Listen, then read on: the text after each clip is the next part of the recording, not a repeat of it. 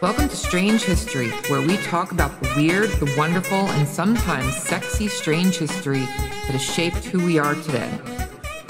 They say well-behaved women rarely make history, and this is very true for our topic today, which is pinup girls. The popular belief is that the first pinup girl appeared around the time of World War II. The truth is, the rise of the pinup precedes World War I. An unlikely invention called the bicycle can be credited with the birth of the pinup. Yes, the bicycle. Women were only too happy to embrace the invention, and this caused widespread popularity of bicycles in the 19th century. For a woman, the bicycle offered a sense of mobility and freedom never available before. Women's freedom on two wheels was no easy ride, however. From the beginning, there was much resistance from doctors, ministers, and more to a woman riding a bicycle. Doctors said riding this new contraption would damage a woman's delicate reproductive organs, while ministers alluded to the evils of sexual self-stimulation while riding a bicycle, all while us ladies were probably thinking, wow, I don't have to carry the groceries while walking in those uncomfortable shoes, or it's going to take me 5 minutes to get to Martha's house instead of an hour where I would have had to stop and talk to every neighbor along the way. Now I can just sail on by on my two-wheel wonder machine. The brave woman who would have none of this nonsense also faced other higher hurdles. During the 19th century, it was frowned upon to show too much skin or show off their curves outside of the bedroom. Women were expected to wear floor-length dresses for the sake of modesty. Riding a bicycle changed all of that. With the excuse of riding a bike, ladies started to wear functional and form-fitting pants. Yes, ladies, you can credit the bicycle for those pantaloons you wear today. Now that the shapes and curves previously hidden under flowing dresses began to emerge, the shapely feminine form became an everyday appearance tolerated by everyone, and no doubt in many cases appreciated by most members of the public. They were featured in advertisements for bicycles and their newly found freedom knickers, and the start of the pinup girl bloomed. A famous artist, Gibson, based his illustrations on American girls he came across in his travels. His Gibson Girl illustrations would appear in every issue of Life magazine for more than 20 years. As printing technology advanced, more magazines came into circulation. To build circulation, these new publications also featured images of unattainable, idealized American beauties. After the success of the Gibson Girl, many other magazines followed Life's lead. Howard Chandler Christie crafted the Christie Girl for the Century magazine in 1895, and Harrison Fisher's Fisher Girl covered Puck magazine and Cosmopolitan from 1912 to 1932. All the women were similarly beautiful and aloof. Around 1903, the use of calendars started to gain popularity. Along with the days and months of the year, images of the pinup girl began to adorn some of these calendars. Pinup girl calendars ensured sellouts. Thus was born the calendar girl, which is considered the mother of the pinup girl. What would become the familiar pinup began to take shape in 1917. A division of pictorial publicity had been created by the U.S. government during World War I. The job of the division was to create propaganda that would further the war effort. Realizing that sex sells, the U.S. government started to use pinup girls on recruitment posters.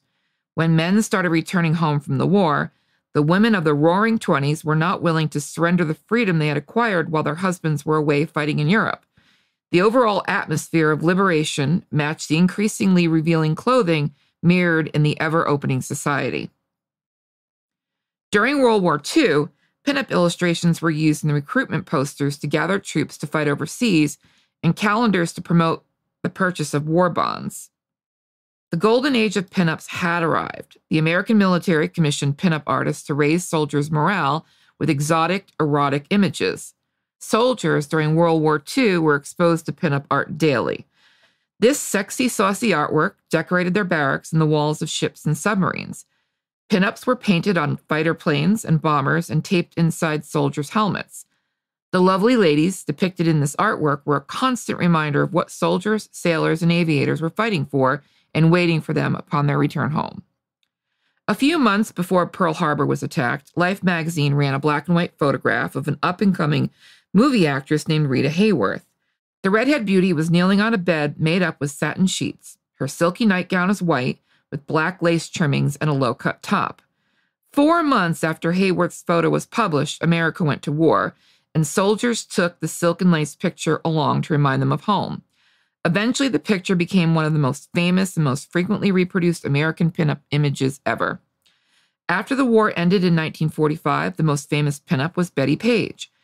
She is credited as the first pinup to successfully transition from illustration to photography. Before Betty Page, all pinup art was in the form of illustrations based on unknown women. Page was different. She was seen as a living, breathing pinup. She had a unique personality and style as well as looks. Page's popularity escalated quickly. Her images appeared in countless publications and calendars across the land. To this day, Betty Page is considered the most photographed and collected pinup girl in history. With the launch of Playboy magazine in 1953, Hugh Hefner, the father of the Girly magazine, successfully molded his own publication around the image of the pinup girl. Knowing the future was in photography and not illustrated pinups, he pushed the limits of acceptable nudity and morality further and further in the growing medium. As retro design, art, and products became interesting and inspiration for legions of people today, the pinup's popularity is on the rise again. Although her origins date back to the 19th century, it appears the pinup is here to stay.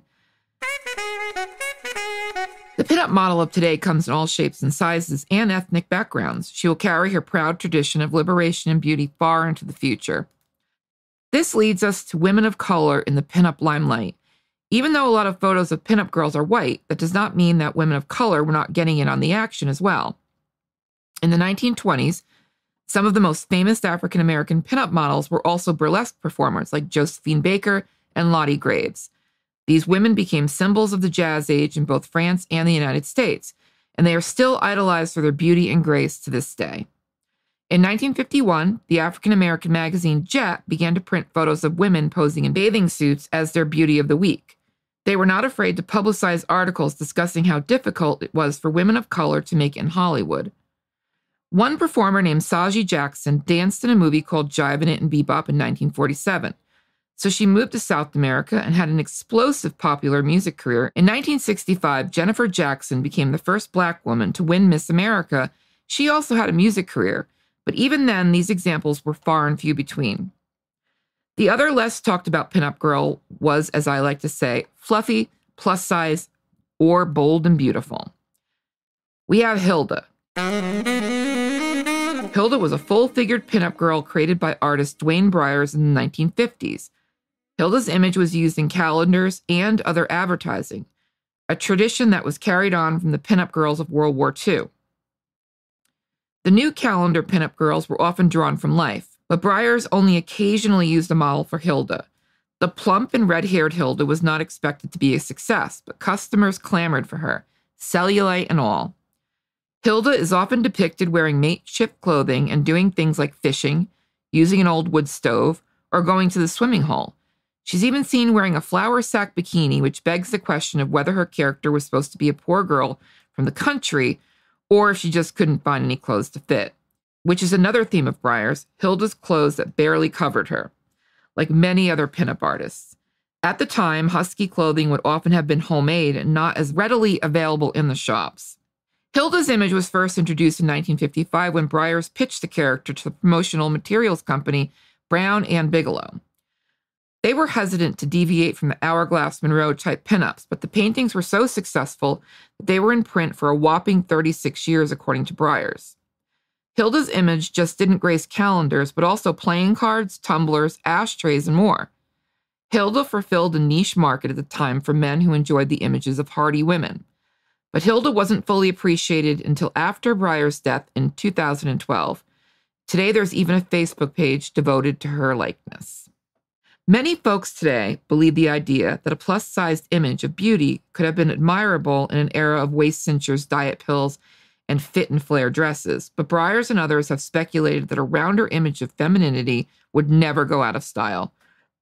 Over the years, Hilda has been called pleasingly plump, chubby, vivacious, and buxom, among other things. But it's not just her shape and size that is unusual for pinup girls. Hilda also had a huge personality. Hilda plays guitar. She knows how to surf. She paints. She does DIY projects. She reads. She rides a bike. She has backaches and bad days and generally amuses herself to no end. While many applaud her stature, it's the narrative of her character that really stands out. She's not just a pinup. She's the kind of girl a fella might want to marry. Hilda may get into some silly situations, but she seems neither unintelligent nor sly. And however you see her, there's no doubt that she remains a singular figure in the world of pinup art to this very day. This concludes our sexiest episode of Strange History as of yet, and I hope you enjoyed listening as much as I did making this one. This episode was produced by Dead to Me Productions, and I, your fluffy host, Amy Domestico, put a pin in this one and made it happen. If you have an idea for an episode, please email me at strangehistorypod@gmail.com. I will make it happen. Thank you, Spreaker, for being the best darn podcasting platform around. Peace out.